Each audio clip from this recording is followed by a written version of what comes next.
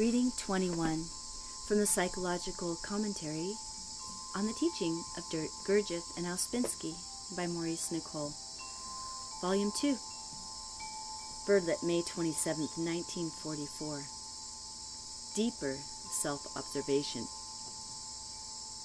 When the last paper was read here, it was suggested by Mrs. Nicoll that people should observe their inner angry conversations and their own particular forms of self-justifying, which repeat themselves continually in these deeply negative states that were spoken of in the paper. I am speaking now to those people who wish to work seriously. Mrs. Nicoll called the attention of the group to the necessity of often writing things down, things which are the result of self-observation. I remember a long time ago that Mr. Ouspensky told us to write down the things that we observed in ourselves over a short period. He advised us, however, to lock the door in case anyone should come in and see what we had written. If things are written down, they become clearer, for so much of our self-observation is inadequate. Incomplete self-observation is certainly inevitable at first. By writing down what we observe in ourselves, we make the observation fuller. We remember more. I have advised you sometimes to keep some kind of private book in which you write down things about yourself, about the work, about your observations. Supposing a person writes down in such a book his or her observations of inner complaints against others as they arise day by day over a period. It is, of course, necessary to be sincere with oneself when one does it. That is to say, it is necessary to write down everything. If you do this, you will be very much surprised when you turn the pages over and see that exactly the same things were taking place in you a year ago or a year before that, while probably all the time you have been thinking that your complaints were quite new and fresh, quite exceptional, that you may have made inner complaints once or twice in your life before, but certainly nothing like every day and every year. It is observations of this kind that give us relationship to our lives lying in living time, in the fourth dimension. Now, supposing that you find, I am quoting an example given here, supposing that you find that you have always complained of the same thing in everyone, however different from each other the other people may have been. You have the same complaint against quite different people. What conclusion can you draw from this observation of yourself? I remind you again here that I am speaking only to those who wish seriously to observe themselves and work on themselves. What conclusion can you come to? The only conclusion that you can reach is that there is something in yourself that is working all the time, of which you only notice the effects or results. The fault does not lie in the other people against whom you have these continual complaints, but in something in yourself that you have not observed. Now the other people may know what it is, or something of what it is, but you cannot see it yourself. But once you have realized that this reaction of yours is quite typical, and you have always had complaints in exactly the same way, it will give you a shock. It will startle you. You will see that it is this complaining itself that you have to notice in yourself, and not what you imagine causes it. Next time that these complaining eyes begin to resume their customary activity, the shock that you had may just be able to give you the emotional force to observe them before they start using your mouth in your name. You will have the shock of remembering yourself. You will have a moment of being separated from these eyes. That is, you will no longer identify with them. You will see them as something in yourself to which you have been giving full sanction and full belief all this time, and which you have been justifying, and so nourishing. The work teaches that we should struggle against self-justifying. Self-justifying means always putting oneself in the right. If a man always puts himself in the right, in all circumstances, he will of course never know what real suffering means. He will become negative. He will pity himself. He will seek comfort and pity from others, and he will use a great deal of force in justifying all that he does. Such a man has, of course, no real conscience. When real conscience awakens in a man, he knows what real suffering is.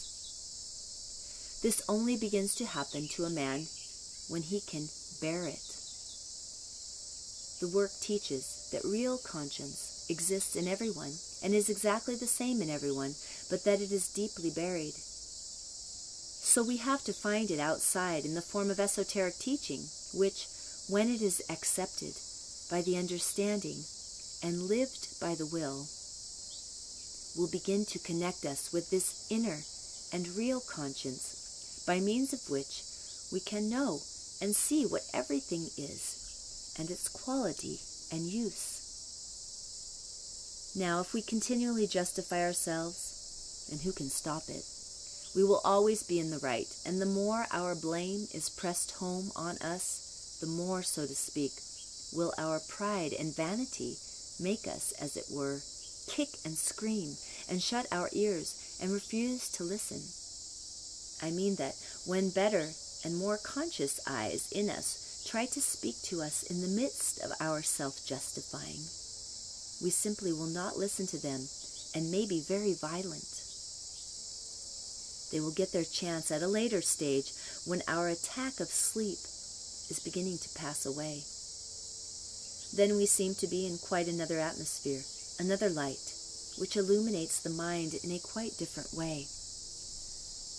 The state we were in, the eyes under whose power we were, are at a distance now and can no longer hypnotize us.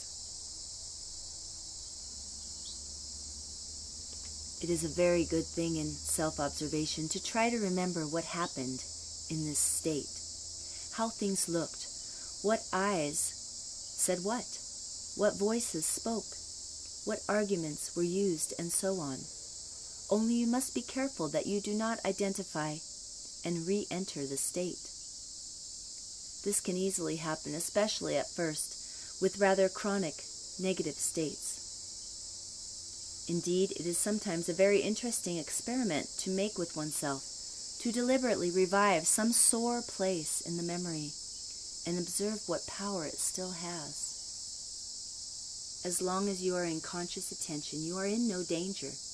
But if for a moment your attention is distracted, as by someone coming into the room, a little later you will find all those eyes that you revived actually in charge of you once again.